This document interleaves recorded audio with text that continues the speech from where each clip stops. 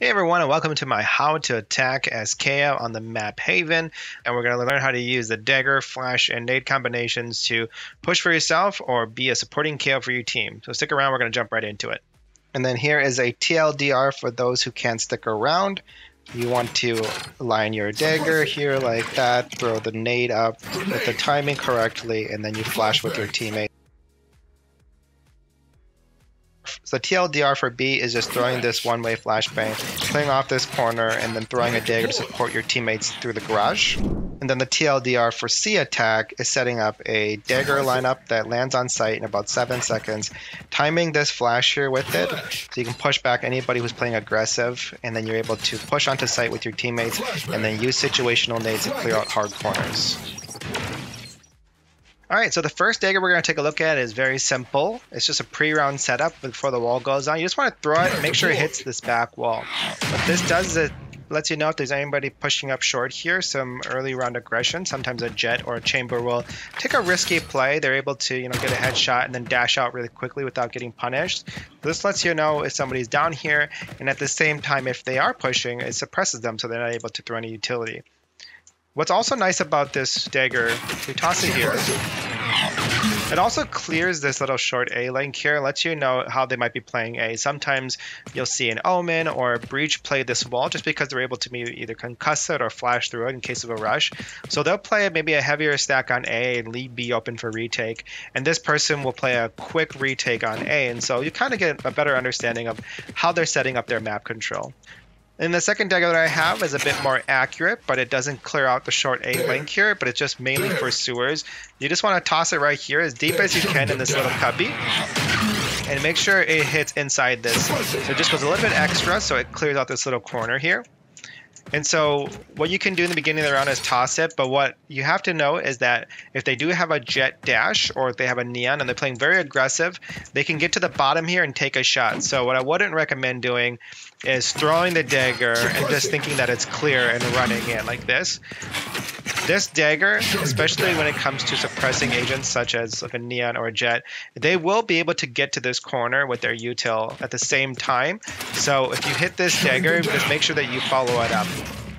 And then another dagger that I have is if we're executing on site and we're in this corner here, we've cleared heaven, we've cleared this back spot, and I'm able to get to this corner and we're playing off of a time push. I'll toss a dagger right onto this box here. What this does is it clears as much on site as possible and lets you know if anybody's playing in these close corners. So if there's a person here, they'll most likely shoot it and kill it.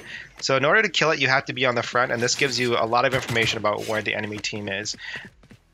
And then finally, for my last dagger, it's a lineup for on-site. So once you've taken A main and your team is setting up an execute, what I'll do is I'll just jump on this box here. And just remember this box because we're going to use it for a couple other lineups for the flashes and the nades. And so I'll just hop onto the sandboxes here, and I'll just aim up, and I'll just make sure that my UI utility, if you look really closely, I'll zoom in, the flashlight and the light. So light, flashlight. So I just hook the flashlight on. So if you just look, I'll just hook it on like that. And what you do is you just toss your dagger into the sky. The reason why I like this lineup is because it lands on top of the box. So if anybody is playing in the back of the site, it'll be harder to kill, or that they're going to have to aim their attention there. Next, we'll take a look at flashbangs. I have 3 flashbangs here on site, and I'll just kind of show you how they work and how they work together. And so this first one here is just kind of want to line up at this little like shadow. There's a lot of room for error. But this is for any A sewer aggression. So sometimes your teammate want to take a good angle here, take a shot really quick, and you don't want to be punished from this sewer angle. So what I'll do is I'll just kind of like line up on this light. There's room for error. What you want to do is you aim at the second line here and toss it over. What this does is it creates a one-way flashbang so that you can punish anybody who's coming out of short here. So what I'll do is when the round starts, wall drops, I'll click it, I'll kind of push over, and I'll just make sure I have some spacing. So this is a pop flash for anybody who's playing really aggressive. So this is flash number 1. And flash number 2 is also another supporting flashbang. So this is if you want to do some early game aggression, say you have a duelist who wants to push in fast. Maybe it's a raise or a jet and they want to get across or they want to push into this lane. So what I'll do is you can line up on this line. There's a lot of room for error, but the most important thing is that you just want to get an angle where you flash through this little hole right here. As once again, lots of room for error. So I'm going to throw the flash so you can see what it looks like. So it pops right here. If you looked at it, it's like right here at the top of this little roof. And if you look at this side here, anybody who's holding this spot, so I'm just going to ping it again so you can see, So if anybody's holding this angle here with an op, this flash will do a pop flash right on top of this little roof here. So they'll have to force off this angle, and it gives a lot of space for your duelist or anybody who wants to push this lane here. So this person's off, they can start taking these lanes now. Another flash that I have is a supportive flash for anybody who wants to execute on site with their duelist. It's the same kind of positioning. You just want to jump up on the sandbox here, and this is the same one that we saw in the TLDR because it helps push with your lineups on the Dagger and the Nade. So when you're here, you just want to aim up at this little square here, and as you're running forward, as it opens up, you want to toss a flash over this wall. So I'm going to show you how to do that as you're kind of walking forward. So you need that momentum for it to land exactly where we need it to. So as soon as the wall opens up, you throw this flash, and it lands right here at the top of this little wall here. And so there's a lot of room for error. You just want to get it as far as possible as you're running forward. So just like that. And this lands up here. What's great about this flash is that it'll pretty much flash anybody on site, especially if they're playing deep here. It'll flash them as well, unless they're playing close and they have to hug this corner to do it. And what's great is that if somebody's playing this more like further angle off this box, which is very common, it'll flash them. It also flashes anybody playing the short lane over here, playing this longer angle.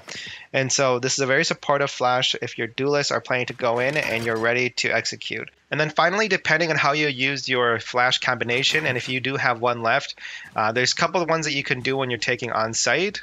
The one I like to do the most is I just toss it over behind this box and my teammates are executing, just so we can kind of gain more space, and then I'll clear this angle over here. I love using the nade to clear off corners, especially when it comes to rushing or pushing, and I just really need to take better angles, or I need to clear spots to make sure I have less ability to get punished. So whether it's clearing off a box like this when I'm pushing, and you want to toss one into the center as you're aiming to not get punished, or if you're pushing up and you want to throw it up against this wall to clear this corner, no one's here, you can start to clear some of the other corners as you kind of go through. All right, so the nade lineups that I have are when you're timing and execute, and say, for example, you've taken control of a main here. The first one is to help support your teammates who are pushing through the sewer. What you want to do is hug into this box here in the sandbox, and all the lineups are going to be on this sandbox, so you don't have to worry too much about other lineups. So we're just going to get comfortable here on the sandbox here while you're standing.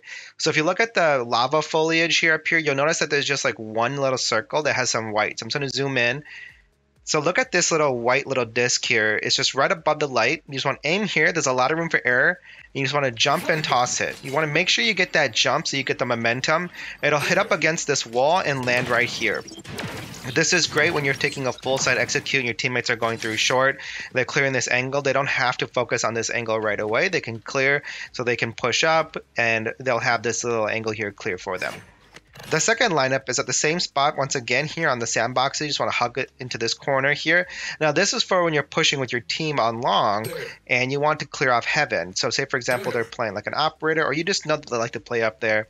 So what you want to do, I'll zoom in right here on this little spot right next to this column for the roof. You just want to aim here and jump and toss. So you want to make sure you get that momentum, jump and toss, and this lands right here into heaven. And make sure that if anybody's clearing that angle, they're forced to push off. You can do a really aggressive push on this. Most of the times that'll be smoked as well, but if you really want to push that, this will be taken off, and you really just have one angle to focus on here. So the last nade I have is for the back side of the default box here. And so they've changed the radius of the nade. So this doesn't cover as much as it used to, but it's still really effective. You just want to sit here on the sandbox once again. And this time you're not going to jump, you're just going to throw it. So you want to just align your UI with the top of this roof here. So I'll just zoom in so you can kind of see like the height. So if you just look at right here how it touches the grassy knoll. So you want to make sure that your crosshair just goes up from this light bulb, because this is where the back of the site is, and then you line up your util and you say, okay, we're going to execute. You toss it up. This gives you just enough time to follow up. Your duelists rush in. You can kind of follow up. The nade starts pulsing. Toss your dagger, and you can just clear out the whole site. So the first one here is when you're just kind of aiming the scope here, and sometimes there'll be a person aiming if they're aggressive. So I won't peek too far out. I'll just kind of like get into this little edge here, and I'll just toss it into this corner. This corner will clear off anybody who's on the right side of the garage, but also the left side of B. So let's toss that again so you can see. So this is a very helpful dagger to gather as much information as possible. So if you're just looking for maybe how they're stacking a side of the map, I'll toss this dagger here just to kind of make sure I get some early game information on how much they're playing on the garage and the B site. And then another dagger that I have is for the mid garage doors pre-round. What you want to do is you want to look down here and you want to align your cursor right here looking completely down into the intersection of these bricks here. So you want to look down completely and make sure that you're right here in the center of where this line intersects, right here on this big brick and the small one.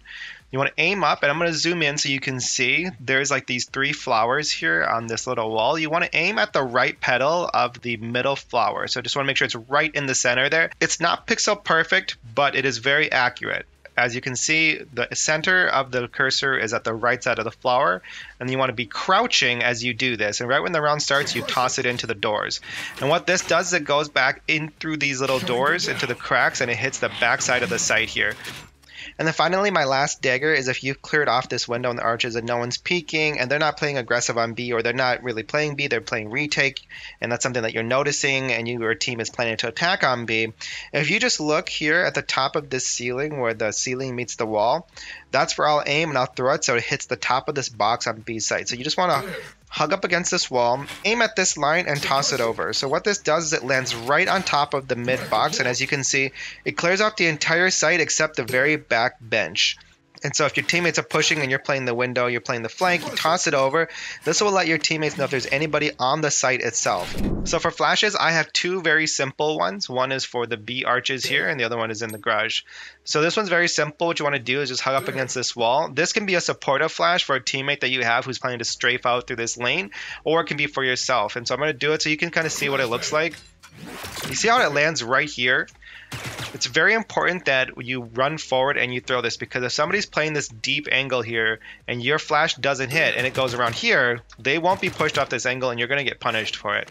You have to hug up against this wall and you have to move forward with the momentum and toss a flash so it lands right here or as close as possible with this angle, so that when you do swing, you can swing with the flash. And this will not flash you or your teammate. So you can throw this out as you're running and come out with the same timing as the flash comes out. All right, and then finally for mid flash, I have one for the garage doors here. And this is going to be a low flash for anybody hiding in this corner, or it gives you the opportunity to aim here. So if you get across here, you just want to hug this wall. And you want to aim around this little block here, because what you want to do is you want to have the flash land around right there. So you want to just toss it right there. And you see it lands right in this little like vicinity here, because you want to make sure that it's far enough to flash if there's a person in this corner here. And so why you want to throw it on the floor here is because if you run over this flash, it'll give you minimal flash. Watch, I'll show you how that works. So you just toss it here and you run over. You see how even though you got flash, it's still really minimal. So that's why you want to throw this flash in particular on the floor right here, so that as you're kind of running through it, you can clear corners, and anybody who doesn't will get flashed. So what I like to do with nades on B are all situational, but I do have just one lineup I'll show you in terms of post-plant scenario. But for the most part, these are all pretty much situational. If there's a person hiding in this corner, especially with the buff on KO, this nade can clear out this corner now for you. And then if smokes come through and we're about to plant, the nade buys just enough time for the plant, so I'll either throw it here or throw it here, just enough to make them not push the smoke so that we can secure a good plant position. All right, and then my last nade is a lineup for B. If somebody has planted for the open spot, and this is for a post-plant scenario. Say, for example, you're playing the flank and you want to play a cheeky lineup, or if this is like an eco round and everybody's playing back, you just want to get the bomb planted. Everybody kind of runs back for lineups, playing in the window in the mid-doors area. It's super easy, and I also have a lot of lineups like this. I'll link in the top right corner here from my Haven lineup, so you can see if you want to play more lineups. But this one's my favorite. It's the easiest. You just line up here on this bucket. You aim up at this golden pawn here, and just right underneath the head here, I'll zoom in so you can kind of see. Right here, you just want to aim up and you want to run and toss because you need that momentum for it to land on B. So it's really that simple. You just run and toss and it lands directly here on the site. Now why I love this nade lineup is because it buys you enough time to follow up either from the window here. You wait for the 4 pulses. You can either aim from the window here once they re-tap and you can follow up, or you throw this nade and you can follow up over here. So you wait for the 4 bursts, and you wait for the tap, and you can come back down here. So it gives you enough time so that if it's a one-on-one scenario, if they're faking the tap and they're aiming here, like they'll fake the tap and they'll just kind of aim here, it's a 50-50 chance between you popping out here or you popping up here, and it gives you enough time to do that. And so that's why I love that nade lineup. So what I notice is a lot of KOs will kind of peek out and throw their dagger and try to hit it into the center of the site, or they'll do like a jump peek and then they'll like throw it and they'll try to like get it onto the site as they're like doing a quick jump peek. That's incredibly dangerous, and I try not to put myself in a position like that. You certainly can do that, and I've done it before, especially in games where I just don't have the time to set something up. But if you are working with a team and you do have time to set up, here's a lineup for the default box on C. So what you do is just, it's a lot of room for error, really. You just want to line up here at the center of this line, just kind of walk forward. As I said, a lot of room for error. Even if you go to the left or the right a little bit more, it's okay. But you just want to run here at the center, aim up, and if you notice at the roof line here, there's just one big divot right here. You see that? It's like the only one here. So you just want to aim at the center of this little divot, toss it up. Super easy. See that? What this does is it lands here at the default box, and if somebody's here and it gets killed, they have to be at the front. So you know that this person is not in the back, and they'll have either somebody in these corners. And so you want to make sure that when you throw this dagger, you're aiming it at the divot, aiming it here, line it up, aim it up at the divot, you toss it over. So this does essentially the same thing if you were to peek this lane and throw a dagger here. It gives you the same amount of information, but less risky, so that you don't have to try to peek an op here to just land an information gathering dagger pre-round. So the second dagger is a more accurate dagger, and this one clears off the platform on the left side. And say, for example, you're always playing against like a jet who keeps taking this angle. And this is a really powerful angle, especially because it's a high-low. You can either play high on the platform, you can jump down, and you're safe for quite a bit of time. So what I'll do is, if we're slow playing it, I'll just kind of peek out and you'll get to see this like little roof here. And this roof is at the platform. So just to show you kind of like where it is, this is like the corner there. And so what you want to do is you kind of want to just align like maybe 1, 2, or 3. So 1, 2, 3 little horns here. And then you just want to aim up where this line is in this electrical box. So the third horn on the electrical box. And like I said, there's lots of room for error, so you don't have to be super accurate with this. But what you want to do, you just want to toss it over. And this lands right here in the back, and it will clear off the hard left platform corner. And this is great because then when you're pushing up here, you'll know that no one's here, so you can focus on these like longer angles. And then the last dagger on site, and so if you've thrown one of those early ones to help your team take, you've executed on site, and now you've planted, you're playing the retake. My favorite dagger to throw is right here up against this wall in between the two windows here. You just toss it up. This is so incredibly powerful as it helps suppress and push back any retake effort for 7 seconds. So especially if they're going to be rushing in, or if you just plan the timing correctly, this dagger will clear off the window side here, anybody pushing, and it also give you a ton of information as to where they're setting up their retake execution. And then finally, flashes for C. Now, I don't have flashes for every single situation you're going to come up with, because there are going to be times where you're going to need to throw flashes at the platform to take more space. You're going to need to throw it behind the default box. And if this is smoked off, you're going to have to pop flash through smokes to take on sites for an execute. So I don't have like, okay, every single flash. Those are just flashes you're going to have to kind of learn as you're taking the site. This one is in case there's anybody playing a long angle here. Maybe it's an operator, you have a chamber, or a jet who's on the box. What I like to do is I'll just kind of move up a little bit, and similar to the dagger, I'll just make sure I'm not punishable by making sure that I'm just maybe at the second horn here. And then I just want to aim into this little window that I have and run forward and toss. So if you look at this again, so I'll toss it over, and if you look at where this flash lands, it's pretty high, but it's like somewhere around here. If they're up here, they're aiming down, they'll get flashed.